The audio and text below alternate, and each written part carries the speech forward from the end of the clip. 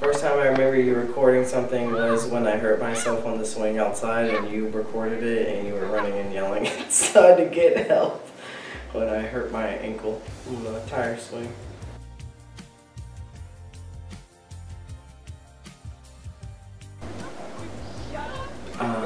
I thought that it was, you put a lot of time in it and it looked really good. I just like couldn't understand how you could do something like that. Mm-hmm. Yeah.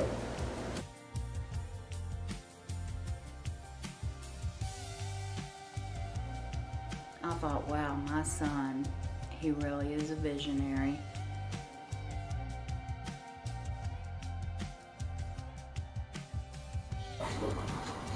No! No way!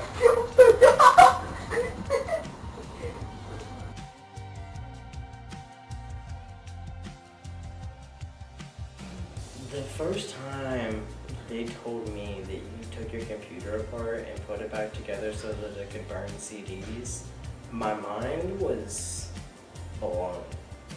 Like, to figure out that you could do like edits and stuff like that, like, you were ahead of the time.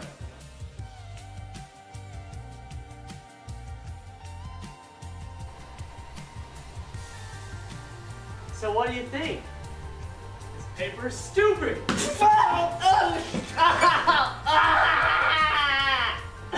Oh, why did you do that?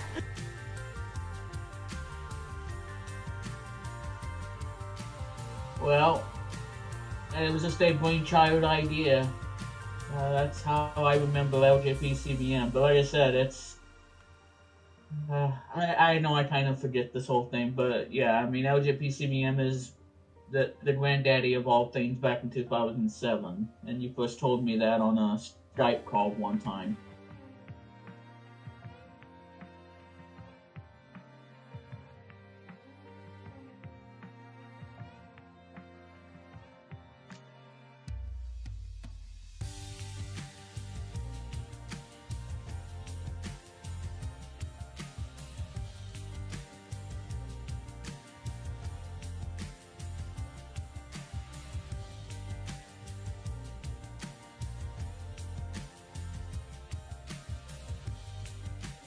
On this day he died, we want to take some time for personal memories of Jim as a journalist, a writer, collaborator, and friend.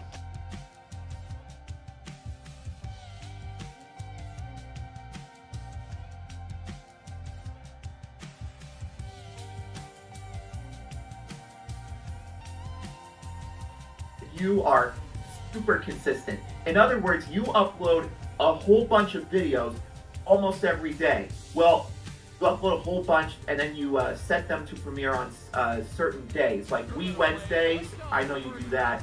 The reactions, your lunch times and all that. You are super consistent. You deserve more attention than what you're getting today.